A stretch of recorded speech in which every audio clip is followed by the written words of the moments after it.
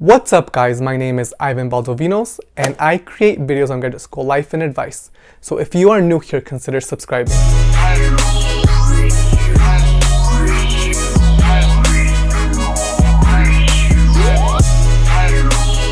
In this video, I'm going to share another statement of purpose for the Harvard Graduate School of Education, but this time it's going to be for the PhD program. As a student, community organizer, student advocate, and activist, I have constantly found myself struggling with and within an educational system that is not structured to meet my needs.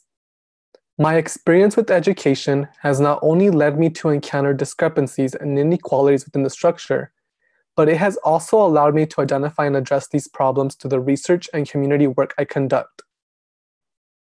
With the academic training and research skills I have received through the disciplines of sociology and ethnic studies, I am in a unique and ideal position to continue these academic efforts through the Harvard Graduate School of Education's Cultures, Communities, and Education program.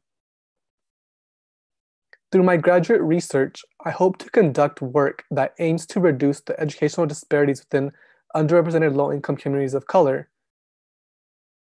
Ultimately, with a doctoral degree focused on education, I hope to not only conduct research that benefits the communities I work with, but also share this information by teaching at the college level. Furthermore, I have the ambition of developing a nonprofit, community-based pre-college information organization that will use the information gathered from my research in order to implement and develop programming that will help reduce educational disparities. So in the opening paragraph, the applicant tells the admissions committee their goals and both graduate and career goals, and sets up the stage really well in terms of what the essay is going to be about. So their thesis here is describing their educational experiences and how they have seen inequalities and discrepancies. And so as a reader, I am anticipating them talking about how they want to solve these inequities and discrepancies for other students. Growing up in Huntington Park, California, a sub-city of the inner Los Angeles area, placed me in a location with limited and scarce academic resources. My middle and high schools were overpopulated, and the majority of staff was more interested in preventing gang activity and substance abuse than creating a college-going culture. Students were crammed into classrooms where class size averaged 35 to 40 students and were expected to share books and outdated resources. Due to the poor preparation provided by my high school, I arrived at UC Berkeley unsure of whether I was entitled to my spot in the prestigious university. In my classes, I remember professors talking about concepts I had never heard of, mentioning names like Foucault and Weber as if they were simple, well-known concepts. It seemed as if the message sent by my middle and high school administrators and counselors was confirmed. Huntington Park students should not go to college. In this next paragraph, the applicant talks a little bit about their personal experiences with public education. So they describe, their setting, how the applicant had limited resources, outdated resources and books, and how classroom sizes were large and weren't conducive of that student-centered approach to teaching. And then they move into talking about how they felt that their public education did not prepare them for college, and in this case, UC Berkeley. Nevertheless, through my involvement with the Chicano Latino community at Berkeley, and through my passion as a tutor/mentor for middle and high school students from Oakland, California, I developed a passion for encouraging higher education within underrepresented communities. These experiences gave me the opportunity to talk to staff, teachers, and administrators who were dedicated agents of social change and provided me with insight into student and family perspectives.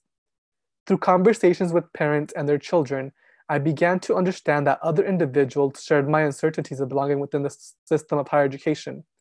It was then that I realized that my insecurities were not personal matters that were inherited in my persona, but were produced by the inequalities created by the educational system, inequalities that deprived me of the resources my peers received.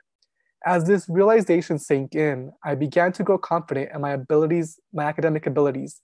deciding that even though I probably had to work harder than some of my peers, I did belong in UC Berkeley and was capable of being a competitive, overachieving student.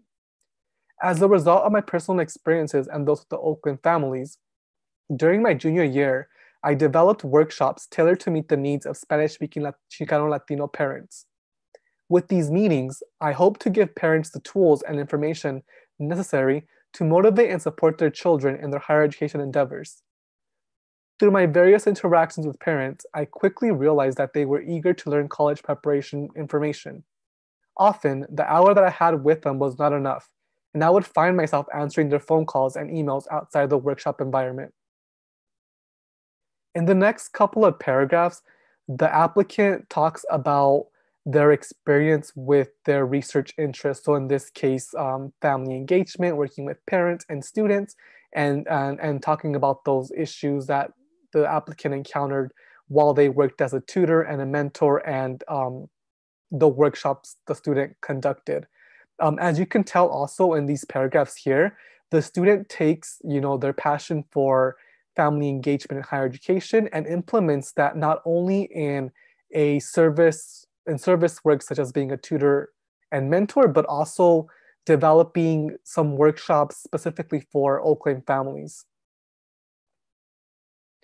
It was through this experience with eager families, as well as personal experiences with my own family and my own struggles with education, that I developed an interest in understanding the relationship between Chicano Latino families and the system of higher education. Thus, I applied to the sociology department's honors thesis program, proposing a project that would explore the intersecting relationships between the structures of family, gender, and higher education, focusing on how their family's gender norms and expectations affect Chicano Latina women as they venture out to pursue higher education.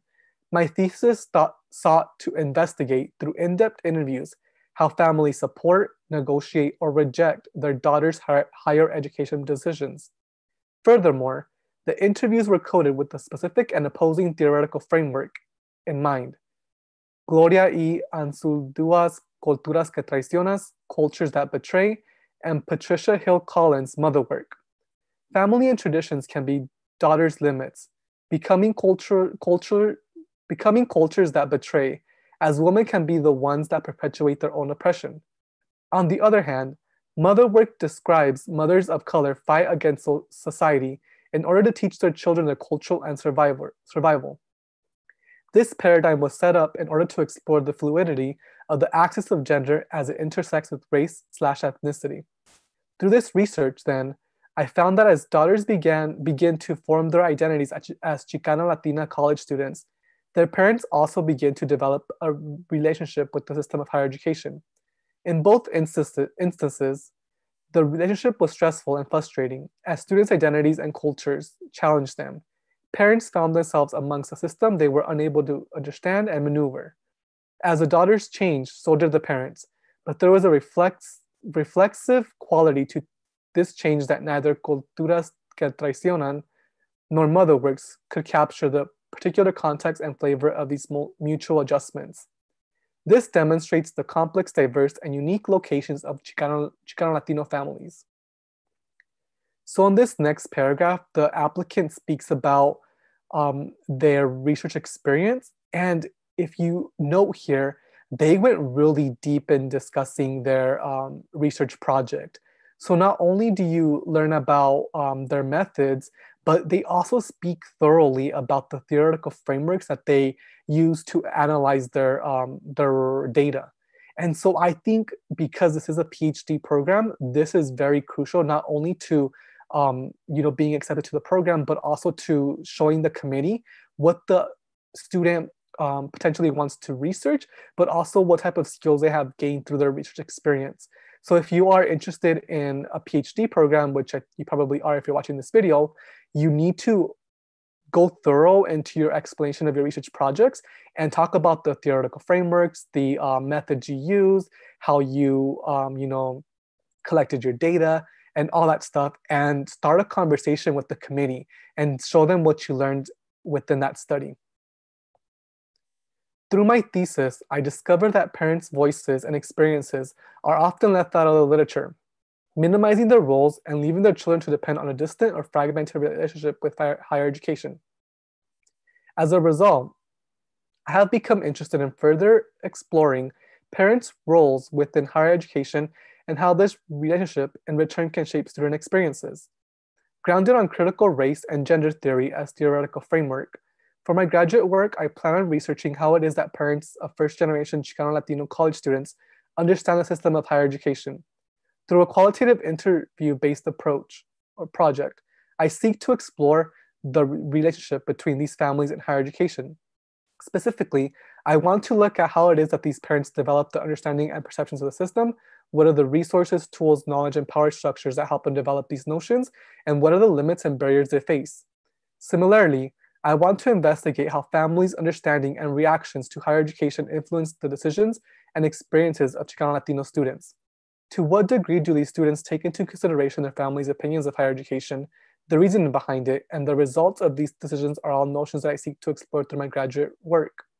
This research becomes important due to the changing dynamics in American society. The Chicano Latino population is increasingly growing, shifting the dynamics of society. Thus, there needs to be a re-evaluation of the population's full incorporation into the educational system. So in this next paragraph, the applicant describes what they want their dissertation to potentially be. And so one tip that I have for PhD statement of purposes is to definitely include something similar. Show the committee what you plan to research, even though they understand that this research project could change and evolve as you work your way through the PhD program. But you want to show them like what you plan to research and how that aligns to a faculty member's research agenda.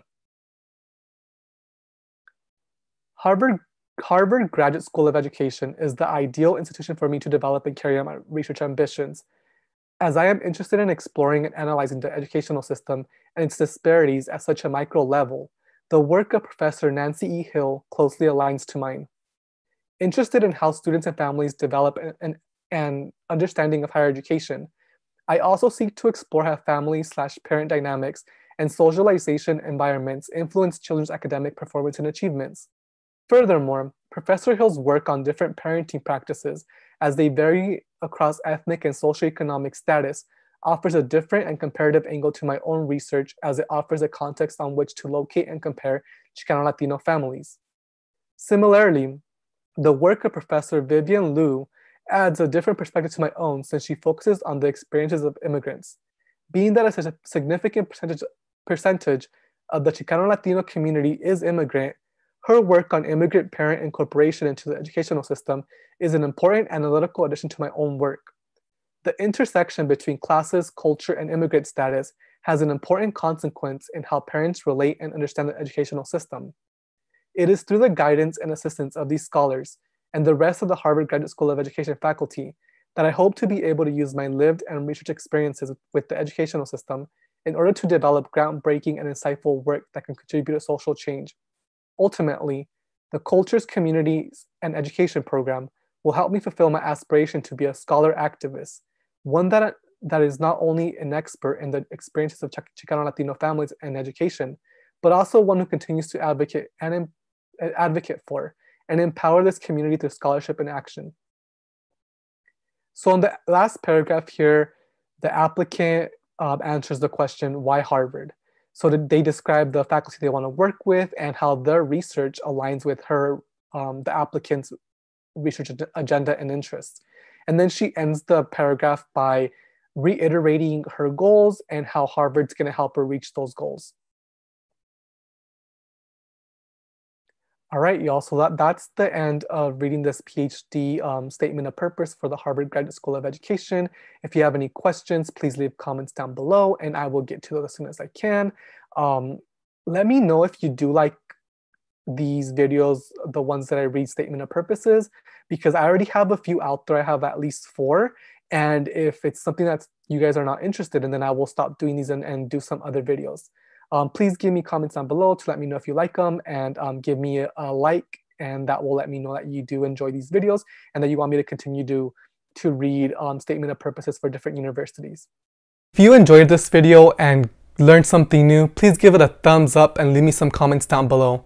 Let me know what other content you want me to create, whether it's more of my graduate school experience or more admissions tips, because we are in the admissions season. So you should be like writing those statement of purposes, asking for letters of recommendations, writing that resume, because applications are going to be due either next month or in January. So definitely let me know how I can help you write a competitive application for a PhD or master's programs, and I would take your advice and recommendations for ideas. Don't forget to like and subscribe to my channel. I have this goal of getting to at least 100 subscribers by the end of this year. So I have about 2 months to do so. And if you do subscribe to my channel, that's going to really help me out. All right, so I will see you in the next video.